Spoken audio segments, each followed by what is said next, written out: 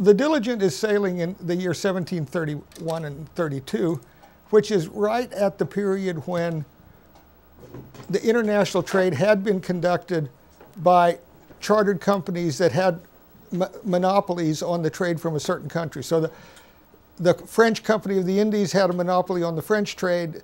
The British Royal African Company had a monopoly on the British trade, and so on. But right around 1730, these monopolies were breaking up and you're getting private enterprise trade coming in. So you have a movement from mercantilism to capitalism going on right at the time. And the Diligent was not a ship owned by a large monopoly company. It was a ship owned by two brothers, the Billy brothers, William Billy and Francois Billy. And so it was one of the first examples of a private enterprise trade breaking into a trade that had formerly been controlled by monopoly companies. And so, in a sense that it was private enterprise, then you are having the rise of capitalism, private enterprise capitalism going on. And that's the point at which the slave trade then starts to really expand. Because the monopoly companies had they were very rigid and had cumbersome bureaucratic structures and so on. And once the private enterprise traders started getting in, they would go to other places where the companies didn't go, and they had a lot more flexibility and so on. And you had a huge expansion of the slave trade then once the private enterprise traders entered into the business. Each nation, it would be chartered monopoly companies. The government would give a charter to a certain company and say, you have a monopoly over the British slave trade, you have a monopoly over the French slave trade, you have a monopoly over the Dutch slave trade. And so up until about the 1730s, it was these monopoly companies that were sponsored by their governments. And then it was only after 1730 the power of the monopoly companies declines drastically and it becomes more of a free-for-all private enterprise.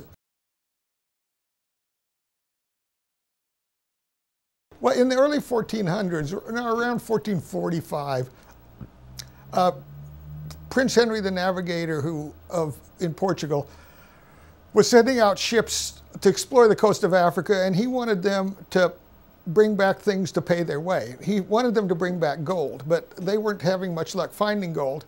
So he said, well, bring back something so that, we're not wasting our money sending you out. So the early ships would attack, especially small islands where there would be Africans living, by fishing mostly, and they weren't expecting to be attacked, and they'd be attacked and grabbed and hauled to Portugal.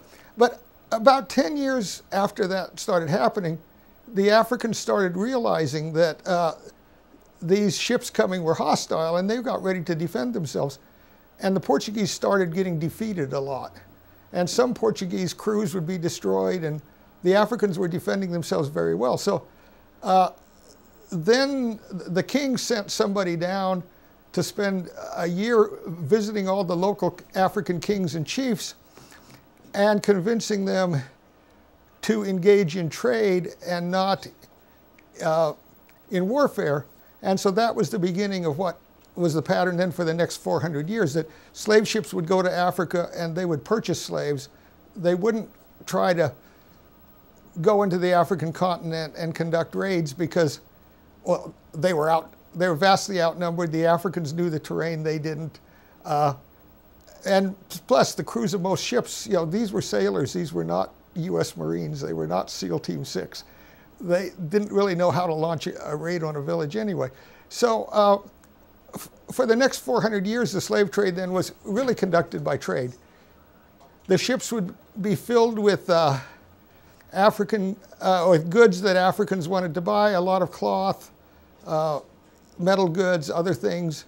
And then these goods would be taken to Africa and traded usually for war prisoners because various African kingdoms were often at war with one another. In the days of the Romans and the Greeks, certainly, for example, when Julius Caesar invaded southern France, which was called Gaul, he was there for 8 years and came back with 1 million slaves. That is people from southern France that he had enslaved and brought back to Rome. And the Greek city-states, you learned about the wars between Athens and Sparta. And again, they would capture slaves from each other. So basically, in sort of old world Mediterranean slavery, the slaves often came from nearby because they'd been captured in wars.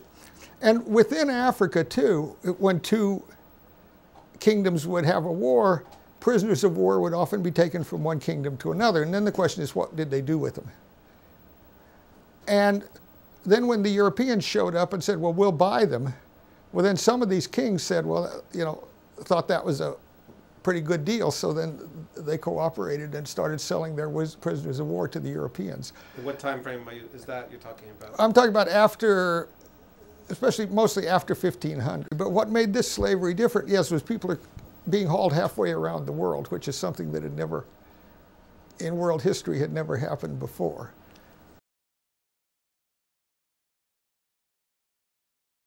Yeah, I mean, Africa from early on had always had a series of kingdoms, and sometimes, you know, small kingdoms become large kingdoms, and they do that by conquering their neighbors. And certainly, the diligent arrives on the coast of what was then called the Kingdom of Dahomey in 1732, and the Kingdom of Dahomey had been a relatively small kingdom, but over the previous 10 years, it had been fighting a series of wars and expanding and expanding. And it continued to expand until about 1750. And the prisoners of those wars then were often sold to the Europeans, usually in exchange for guns and gunpowder. Because King Agaja of Dahomey had started out with an army that used bows and arrows, and he quickly replaced it with an army that used nothing but guns. And so once he had an army that was reliant on guns, he had a need, especially for continual supplies of gunpowder. He doesn't always need new guns, but he always needs new powder, especially in the tropical areas where it's very humid and powder goes bad very quickly. And at one time he wrote a letter to King George of England, and he said, you know, my big need is a continuous supply of gunpowder.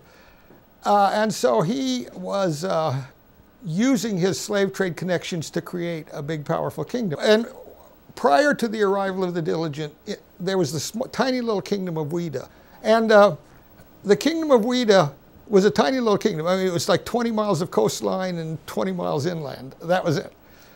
But yet, in the first quarter of the 1700s, about 46% of all slaves coming out of Africa were coming from that one spot.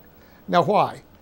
The answer is the kings of Ouida did not send out armies and capture slaves. They just controlled the ports. And this was an area where there was dense rainforest to the east and dense rainforest to the west, but here was a spot where there was grassland that came all the way down to the coast. So any kings far inland who captured captives in wars and wanted to sell them to the Europeans would send them to that spot because they didn't have to trudge through dense forest and they could get to the coast. And there are reports of people arriving there who'd been on the road for over 3 months and coming from kingdoms up near the desert where the people are Muslim and the people in Muslim robes. In the interior of Africa, close to, on the road to Timbuktu, right? Yeah, yeah. And people, the merchants wearing Muslim robes, that means coming from quite far away. And so the kings of Ouida, all they did is tax the trade and take a percentage of it. And so they were getting rich, even though they didn't have much of an army and they didn't attack anybody. And they were just happened to be in the good spot for profiting from the trade. And then the king of Dahomey, who was farther inland and was cut off from the coast by the kingdom of Ouida, destroyed them so he would have access to the coast. And then he used his access to then develop his army and expand his kingdom. So you had the merchant kingdom being destroyed and replaced by the militarized kingdom, if you put it that way. Obviously, there had been kingdoms before that had had armies, and I mean, there's a long history of various kingdoms in Africa. But the new thing here was that they could get ready supplies of guns from the Europeans. And the same way to the west of Dahomey, along the the interior of the Gold Coast, a kingdom called the Asante Empire started rising around 1700. And Asante, too, kept expanding and expanding and expanding, and they would take their prisoners of war and sell them to the Europeans in return for guns and gunpowder. So you have a whole new dynamic of kingdom building and kingdom expansion after the European slave traders arrived than what you had before. The scale expanded greatly. I mean, the companies had been bringing in guns and things as well previously, but not on as great a scale because, again, they were more limited in their actions because they were basically cumbersome bureaucracies that were. Did they feel bad that they were sending these slaves into a tortured, horrific life working in sugarcane factories in the Caribbean, or they didn't know about it? Well, they didn't know where they were going, but though I suspect they didn't care because the slaves were always, they were never selling their own people. They were selling their enemies. And even during the period of the slave trade, like when the Diligent was dealing with King Agaja, some of the slaves that were captured, the best ones would often be kept to work on King Agaja's fields and farms around his palace, and then the rest would be sold. So there were always, it was always a system where some of the people captured in war would be sold to the Europeans and some would be kept inside of Africa. And it turned out that the ones that were kept inside of Africa were the lucky ones, and the ones that got put on the slave ships were the unlucky ones. Most people learned about slavery in U.S. history courses in high school. And so most people think that the slave trade was all about people taken from Africa and brought to the United States. And while that was terribly important in the history of the United States, the fact is that of all the slaves who were carried across the Atlantic during the 400 years between 1450 and 1850, only about 4% of them came to the United States. The rest of them went to the Caribbean and South America, mainly Brazil. Brazil was settled by the Portuguese. It was a Portuguese colony. So the slaves that came to Brazil were all carried on Portuguese ships. And they were mostly put to work growing sugar. And sugar was the main thing that drove the slave trade in Brazil. It was the main thing that drove the slave trade in the Caribbean. It was sugar plantations. And the thing about sugar plantations, it partly is they're in tropical areas where you can have a whole series of harvests throughout the year. So that slavery in a sugar producing place was much more harsh than slavery in a place where there's only one harvest season or one planting season per year. And there were huge mortality rates among slaves and so on in places like the Caribbean. In the 1500s, there was an agreement between Spain and Portugal in which they divided up the world as they were exploring of who could trade where. And the Portuguese got the right to trade in Africa and Brazil, and the Spanish did not have the right to trade in Africa.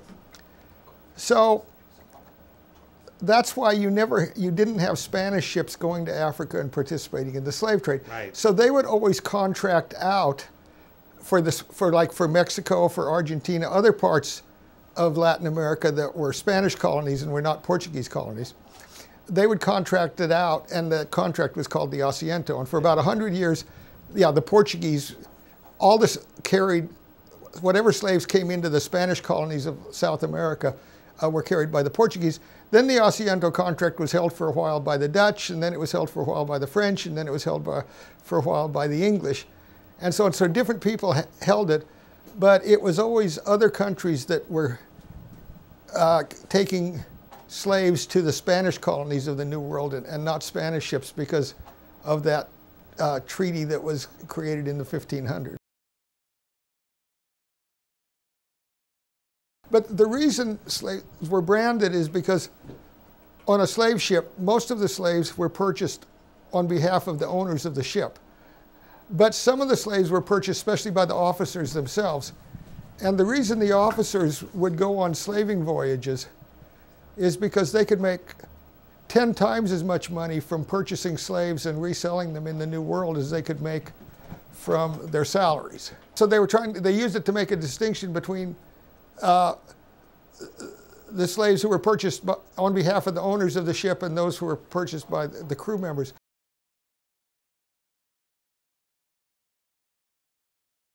And the reason for the court trial is that on the Middle Passage, that's the passage from Africa to the New World, one of the slaves belonging to the captain died, and the captain reported it as a slave belonging to the owners. And so what happened there? So he kind of lied, right? Oh, he totally lied. And that was a very common practice because there was a saying in those days that the captain's slaves never die, meaning if they die, they don't get recorded as belonging to the captain. But in this case, the captain wanted all of the officers, they all had to sign a death certificate swearing, who it belonged to. And the officers refused, and it ended up in the court case. It was a set of laws governing slavery in the French colonies. And Code Noir is French, it means the black code or black laws. And the rule was that after a slave arrived in the colonies, they had to be baptized within 7 days, and then they would be given a Christian name. So even then, nobody was interested in what their African names were.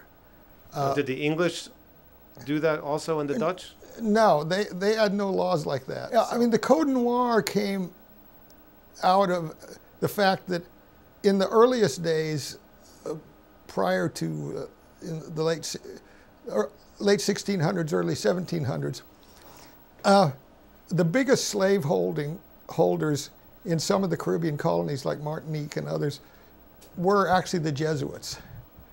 And so the Jesuits felt obligated, since they were the biggest slaveholders, to say, well, we have slaves, but we're doing it by the book. And so then they wrote the laws, and then the king made the decree. But that's where that came from. But in the British colonies and Dutch colonies and other colonies, there wasn't any such religious involvement from the early days, so there was no similar set of rules governing slavery. First Lieutenant Robert Durand opens his journal. He says, with the help of God, we're attempting to go from France to the coast of Guinea and then to the Caribbean to sell our blacks and make our return to Vaughan. So he's showing that he has no embarrassment, no feeling of shame, no feeling of guilt about what he's doing, because otherwise he wouldn't have dedicated the voyage. Well, he dedicates it to God and the Virgin Mary, in fact, with the help. It starts out, to the greater glory of God and the Virgin Mary, with the help of God, we're attempting to go to Vaughan. So clearly he had somehow convinced himself that what he was doing was somehow okay. And they didn't allow anybody who was not Christian to handle those slaves, isn't that correct? The French. Yeah, often. I mean, there's a case later in the Congo, which is another country farther down in Africa, where the Congo king was selling some slaves to the English, and the French came over and said, you can't sell slaves to the English because they're not good Catholics, you have to sell them to us. And so religion actually became a factor in the bargaining of who could sell slaves to whom. Well, they cite slavery in the Bible as a justification as well. And they cited the fact that they said, well, once they've been baptized, then they'll go to heaven, so we've given them eternal life. So if they're going to be slaves for a few years, that's a small price to pay for, eternity in heaven. And that's the argument they used, and it's very horrific, all this slavery thing. And yeah, because I mean, if that argument was justifiable, then why didn't they send French people to be slaves, and then they'd go to heaven? So it didn't make any sense, but that's what they did. That's a diagram of slaves put on the slave deck of a slave ship. And you can see how they're packed together so close that there's barely room to breathe. And it's an image of a specific ship called the Vigilant. And there it is. Now it's at the right proportions. But somebody did a drawing of that just to show how difficult it was to be a slave in a slave ship. Okay, the people on the edges are lying down under the platforms because the slave deck is only about 4 feet high. And there's a platform then that divides it sort of in half, 2 feet and 2 feet. And so around the edges, the slaves are lying down under the platform, and then there'll be another group lying on top of the platform. In the middle, they're sitting. They're sitting with, you can see, with their knees up against their chests. Now, so this is looking inside of a typical slave ship, really, and the men were chained together and the women were not. And how were the men chained together? Well, they were often, usually 2 by 2. From the right leg of one to the left leg of another. And I'll show you later, there were chains is one thing, but they also had slave irons, which were worse because they were much more rigid and much more uncomfortable. And what is that shot that we're looking at there? Well, this shows the platforms. This is a cross-section shot. And you see on the left and the right, one person lying under the platform and then one person lying over it, on top of it. And then in the middle there, you have the people seated crunched up. And that was the way to pack the absolute maximum number of people. Now, what happened on the Diligent and a lot of ships is because they wanted the slaves to be healthy enough to sell for a reasonable price at the other side. So they would bring them up during the day in groups at a time, and then they would often play music and have them dance for exercise. I mean, like exercise in the prison yard. So they would have the slaves come up once a day? You know, when I was looking at the Diligent and looking through the crew list, I saw this one guy, and in French it said his name, and then it said musette. Well, musette is the French word for accordion. And I thought, what's going on? So the dancing was not joyful. It was, as I say, like exercise in a prison yard. And here are some of the chains that you're talking about. These are the slave irons, yeah, that would then hold the left foot of one person to the right foot of another. And you see it's highly rigid and extremely uncomfortable. So people who were in chains were actually slightly better off than the people who were in slave irons. And on French slave ships, the slave irons were the dominant way of fastening people. This is the palace of the King of Ouida. You see there that the French, a Company of the Indies, the British Royal African Company, the Dutch West India Company, and the Portuguese company all had their headquarters right inside the palace of the king. And it shows how the tight relationship they had with the king, because the king was making a lot of profit from the slave trade. And so he, made sure to keep good relationships with the big companies. So they were right there. Well, let's take a look at his palace. And let's take him out of the shot for a moment and take a look at this palace. And talk to us what you see here. Oh, this is the coronation of a new king. This is King Huffon being enthroned in 1725. And this is the official coronation ceremony. And you see along the left side, you see all of these Europeans sitting there. And they're all guests of honor at the king's coronation. And again, you see how the big companies in Europe and the king of Ouida then were working together for mutual profit, and the people who paid the price were the slaves themselves. The Gold Coast was a place where inland there were gold mines. And during the 1600s, a whole series of forts and castles got built along the Gold Coast, basically for the gold trade in the 1600s. But then as the 1700s came up, the gold trade started to diminish. And in the meantime, in the hinterland of the coast, a new empire was arising, the Asante Empire. And as they expanded, they captured prisoners who they sold for guns. And then all of those forts that had originally been built for the gold trade now became slave forts. Well, what they would do is when a ship would come, they would unload all the trade goods into the fort. And then the people in the fort would then, you know, trade those over time for slaves. And then so when a ship would come, they could turn around really fast. They unload all the goods, they pick up whatever slaves are in the fort, turn around and go back. And so, it was the companies that owned those forts, and that was part of the whole company system. And the purpose of the forts was to have a bunch of slaves ready to go when a ship came and put them in. The problem for the companies was that the upkeep of those forts was very, very expensive. And like the British forts, by 1710, could no longer afford their own upkeep, and they had to ask for a subsidy from the British government just to keep up the forts. And it's, again, that's part of the burden on the big companies, whereas the independent private traders could just go anywhere they wanted. Whereas the companies were sort of stuck with trading in their own forts. So that's part of, again, the cumbersome bureaucracy of the big monopoly companies versus the sort of nimbleness of the private trader.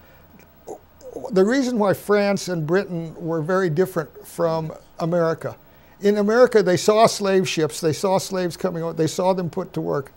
In France, the ship left filled with cloth and other goods. It came back, it went to Africa, bought the slaves, went to the Caribbean, sold them, and it came back with sugar.